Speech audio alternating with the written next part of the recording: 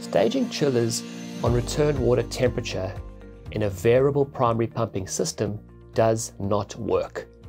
This idea has been spinning around in my head for a few years now, and I've just not been too sure what to do about it because it is such a controversial subject. In this video, I am going to try and convince you that when we transitioned from 3-port control valves in the field, constant volume pumping, to 2-port control valves in the field, variable primary pumping, that the chiller staging control strategy was not transferable.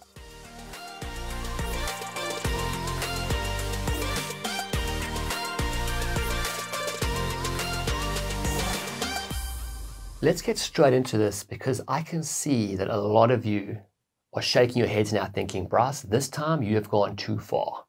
And like, I agree, because I'm feeling pretty nervous right now too. Like, we are pushing the boundaries here of what we've been doing for a long time. So let's start with when we had 3-port control valves and constant volume systems. So on a design day, 35 degrees Celsius here in Australia, all the 3-port valves on all the air handlers would have been fully open. Both chillers running at design speed, pumps at design volume, chillers at full capacity. At that point in time, the chillers were pushing 6 degrees Celsius out to the field, and the return was coming back at 12 degrees Celsius. Typical full load design day. Now, as the load started to decrease in the field, and those 3-port valves started to close off from 100% down to say 50%, a lot of 6 degrees Celsius water went through their bypass of the 3-port valves, actually at the coil, and 6 degrees Celsius started mixing in with the return, leaving the coil. So back at the chillers, the return water temperature started to reduce 14, 13, 12, 11, 10, as more of the 6 degrees Celsius was getting mixed into the return and coming back. And at some point, with this reducing return temperature, we stage a chiller off. That makes complete sense. In my mind, that works. Then we transition to 2-port control valves in the field and variable primary pumping with variable speed drives. So what happens here, and this is the key part of this whole thing, when you close a 2-port valve off on an air handler from 100% down to 50%, what happens is the volume of water slows down through the coil. Because the water goes slower through the coil, there's more time for the air to pick up more coof into the supply air. So what actually happens is that the leaving temperature on a 2-port valve, when it starts to close off, that temperature increases from 12 to 13 to 14.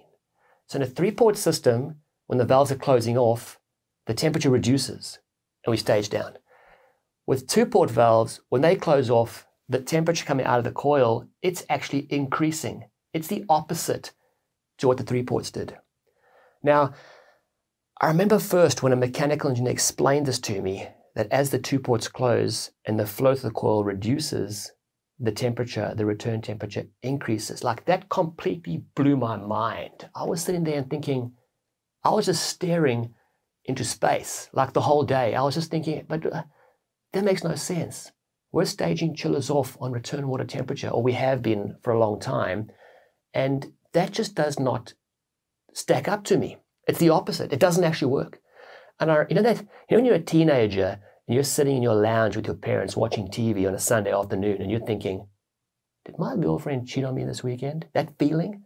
Like, I had that feeling. I was just sitting there and thinking, like, this, how can this be? That makes no sense. I was completely freaked out.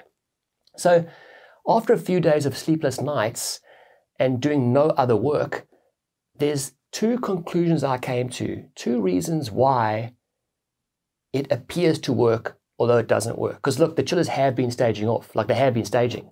So here they are. The first one is this, is that when the bypass valve has been incorrectly set up to control system pressure.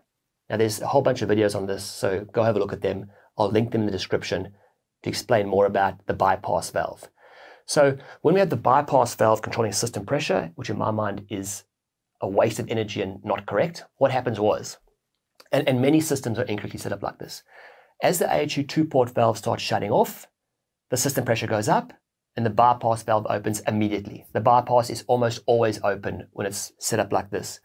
So what's happening then is, as soon as the 2 ports closed off, even though the water coming out of the coil was actually increasing, we started dumping a whole lot of 6 degrees Celsius through the main bypass valve into the return, and the chillers saw the return water temperature dropping, and we staged off.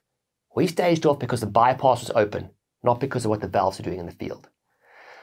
The second issue is when we don't have that wrong, and we actually have it the correct way around, where the bypass valve is maintaining a minimum flow to the evaporator, almost all of the time, that set point is incorrect. I always see it where the bypass valve is trying to maintain the designed flow through the chiller, which is completely wrong. So what happens in that situation is, the 2 ports start to close off, the system pressure goes up, the pump slows down. That's correct, we're saving energy. Pump slows down, pump slows down. But as soon as the pump slows down, obviously the flow through the chiller just drops slightly. Nowhere near the cutout, but just drops slightly. And we opened the bypass valve too soon. The same thing happened. We dumped a whole lot of 6 degrees Celsius water into the return. The chiller saw the reducing return water temperature and it staged off. So what we had there are 2 examples of when the bypass valve is incorrectly set up. The knock-on effect is that this thing appears to work. It doesn't work. When you do it properly, where the primary pumps are modulating to maintain system pressure and modulating down and saving energy, and on those really low load condition days where the flow is dropping to the chiller, it's dropping, and then we open the bypass at the last minute just to hold the low flow, stop the chiller from tripping. In that situation, this return water temperature staging does not work. It cannot work, because until the bypass valve actually opened, we had warm return water temperature coming back, not cold warm. So what I think happens here is, when you have a BMS engineer that sets the system up completely properly, so it's very energy efficient, that engineer with their level of experience has already transitioned into chiller capacity staging on kilowatts of refrigerant and not return water temperature.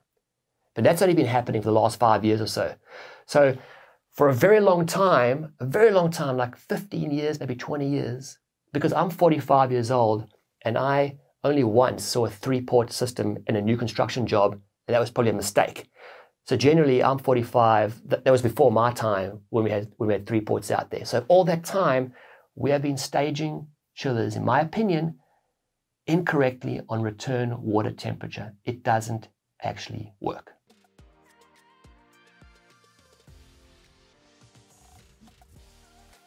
Thank you for watching, and please like and subscribe if you want to see videos similar to this. Have a think about that, because that is pretty full on.